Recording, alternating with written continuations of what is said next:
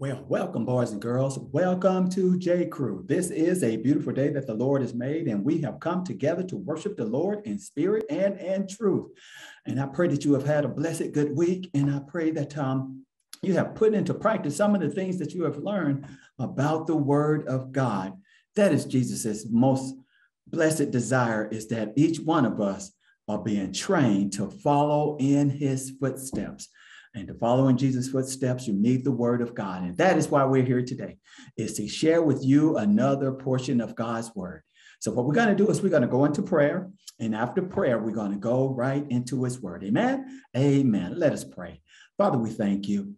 Oh, Lord, we thank you for your love, your grace, your mercy. We thank you for all that you have done, all that you are doing in each of our lives. Father, we pray that you will bless the children, dear Lord. Bless their hearts, their minds, and their spirits as they listen to your word, dear Lord. I pray that your word will be like a seed planted in their hearts, dear Lord, that produce fruit and bear much fruit as they put into practice what they learn, Lord. And I pray that you will bless each teacher. Bless me, dear Lord, as we put together a message for the children, dear Lord, that it will be meaningful, that it will be insightful, dear Lord, that it will make sense to them so that they will understand how much you truly love them and how you desire for them to fall in love with you. Lord, that is our goal and that is our purpose, is to teach the kids how good you really are and how wonderful it would be if they just fall in love with you. In Jesus' name we pray. Amen. All right, so boys and girls, now we're going to go into the word for today. All right, we're going to pause for a moment and go into the word. So go get your Bibles, because we're going to be using the word of God. Amen. Amen. I'm building a tower very high so it can touch God's sky. Oh, hello, boys and girls. My name is Miss Mose. I was building a tower. That's because our Bible lesson is about a tower. Do you know what a tower is? Well, a tower is a very, very tall building. Here are some towers of some of the tallest ones in the world. But the tower that the people built in the early Bible days didn't look like the towers today. But anyway, I'm going to do a finger play to help you have a clue of what our Bible lesson is about today and to help you to listen. But first, let's pray. Our hands we fold so tightly, our heads we bow so gently. Dear God, you are greatest of all. There's no one great like you. Thank you, O Lord, that we're back together again to learn from your holy book, the Bible. Teach us what you want us to know about sin. Bless everyone that's watching and bless this lesson. In the name of Jesus, amen. Now, boys and girls, I'm going to say a finger play, and it's going to, as I said, help give you a clue of what our Bible lesson is about today and to help you get ready to listen. Now, if you have a Bible, I know many of you have Bibles, you can pause the video and go and get your Bible because I'm going to read our Bible lesson today directly from the Bible. Now, the finger play is called the Tower of Babel. We build a tower way up high, almost to God's sky. Say what? Gibbly, gibbly, gabbly, go? What? Gibbly, gibbly, gabbly, goo. Babble, babble, babble, babble. No more building the tower. God scattered the people all over the earth. God is to be praised. All power. Well, boys and girls, that's finger play. Do you have an idea what it's about? Well, we know Babel is in it. Do you know what Babel means? Well, let's see if you find out. Well, here we go. Our Bible lessons, as you always know, come from God's holy book, the Bible. The Bible is the most important book you'll ever have because it's the true Word of God. And our Bible lesson today comes from the first book in the Bible, Genesis. Genesis chapter 11, verses 1 through 9. And the title of this lesson in the Bible is called The Tower of Babel. Now put on your listening ears and get ready to listen and follow along in your Bible if you have one. Now the whole world had one language and a common speech. As men moved eastward, they found a plain in Shinar, and they settled there. Well, they said to each other, "Come, let's make bricks and bake thoroughly." Well, you know what, boys and girls? God had told Noah's people to have lots of children and then to spread all over the earth. But they didn't do that. They disobeyed God. That's a sin. And then the Bible says they used brick instead of stone and tar for mortar. Now this is the brick that they used. And you notice that they're big bricks and you can see the dark spaces. That's the mortar that they used to hold the bricks together. Well, the people kept building their tower and they stayed in the city and didn't scatter like God said.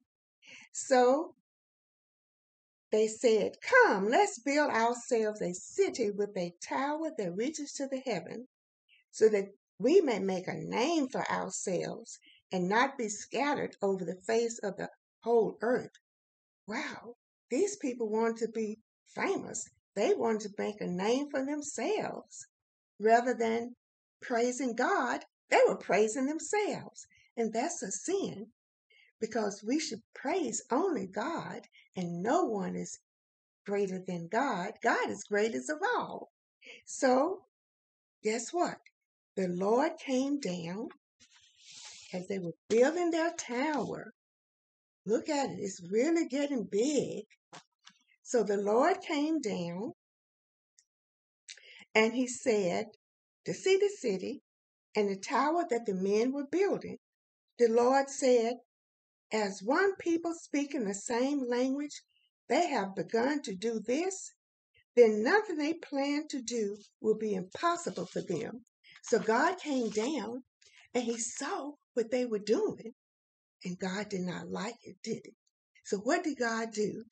The Bible says, God said, "Come, let us go down and confuse their language so they would not understand each other." That means God mixed up their language so they couldn't understand each other. If one person said, "Hand me 2 bricks," it would sound like gibbly gobbly goo. And if another person said, "I need some mortar," it would sound like gobbly gobbly goo. He mixed up their language. So no one can build anything if they don't understand each other. And after that, the Bible says in verse 8, "So the Lord scattered them from there over all the earth, and they stopped building the city." That is why it is called Babel. And what does Babel mean? Mixed up words that nobody can understand. That's why it was called Babel, because there the Lord confused the language of the whole world. From there the Lord scattered them over all the face of the whole earth. Boys and girls, what is God telling us in this story? God is telling us that we should obey him. And Noah's people did not obey God. He told them to scatter the whole earth and have lots of children. Well, they had lots of children, but then they decided they were going to stay in one place. They weren't going to scatter. So they disobeyed God. And disobeying God is a sin. They also wanted to show themselves off. They thought that they were great like God. And there's no one in the whole world greater than God. God is the greatest of all. Well, we know that God hates sin. Cross it out like this. But God loves us. He sent Jesus to save us from our sin. And if we believe that God sent Jesus from heaven to earth to die on the cross for our sins, to be buried in a tomb, and then on the third day raised again, God promised that we will one day live with Jesus forever. Jesus rescues us from sin. Well, boys and girls, I hope you remember that story because we know that God is greatest of all.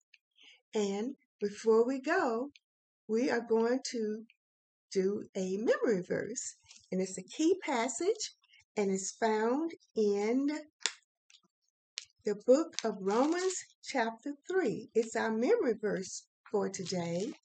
And I have it right here highlighted in my Bible. And it says, it's in Romans chapter 3, verse 23. And the memory verse says right here, for all have sinned and fall short of the glory of God. For all have sinned and fall short of the glory of God. That means we all have sinned. But that's why Jesus came to save us from our sin. So let's sing our memory verse in the tune of Mary Had a Little Lamb. Do you know that tune? Da da da da da da da da da da da da da. Well, we're going to sing our memory verse, for all have sinned and fall short of the glory of God. Romans 3:23. Now we have two motions with this song.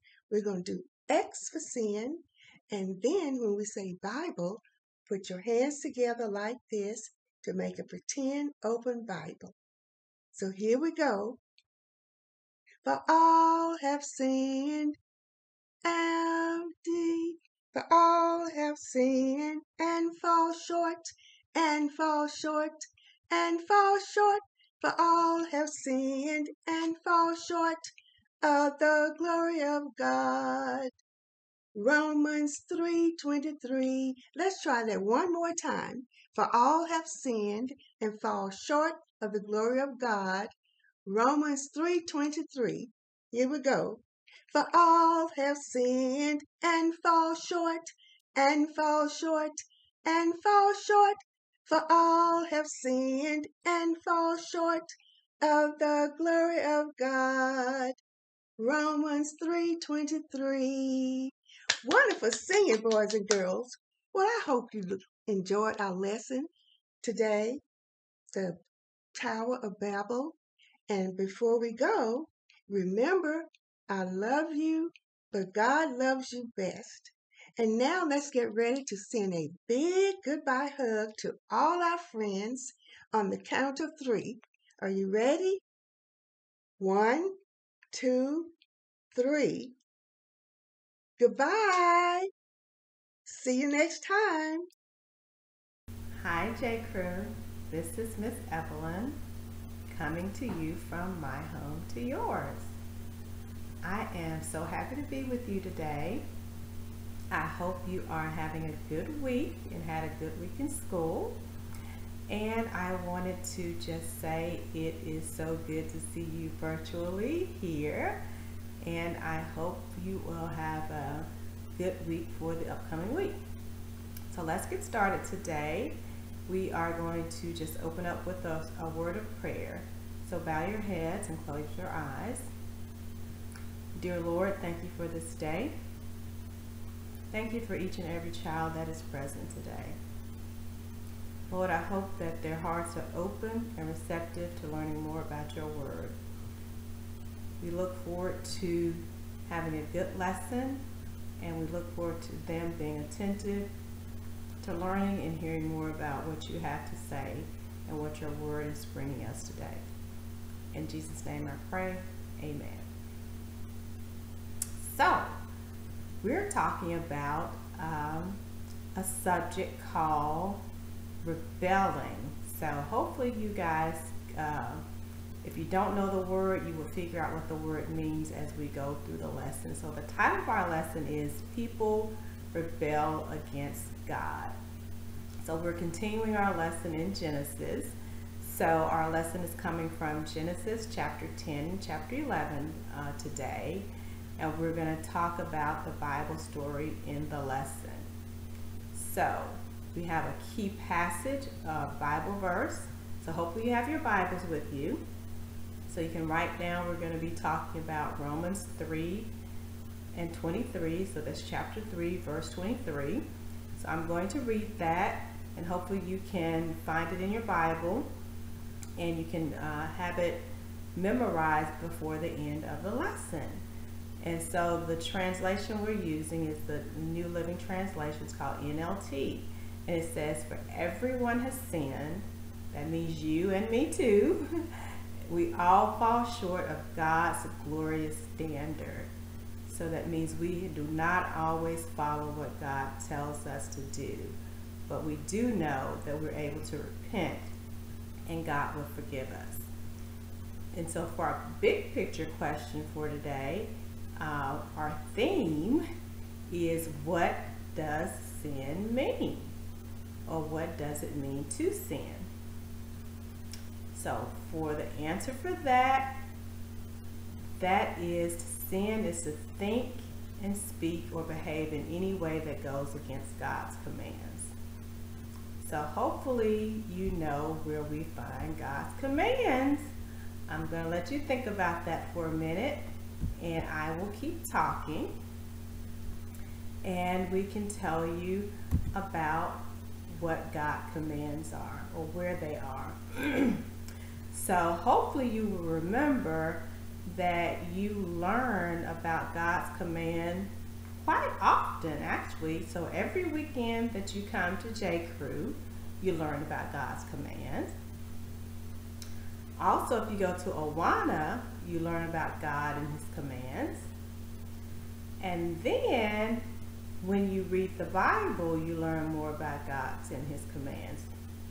So hopefully you just got the answer. So when I asked the question about where we learn about God and his commands, hopefully each of you were thinking that the answer is the Bible. Yes, the B-I-B-L-E. You learn there about God's command.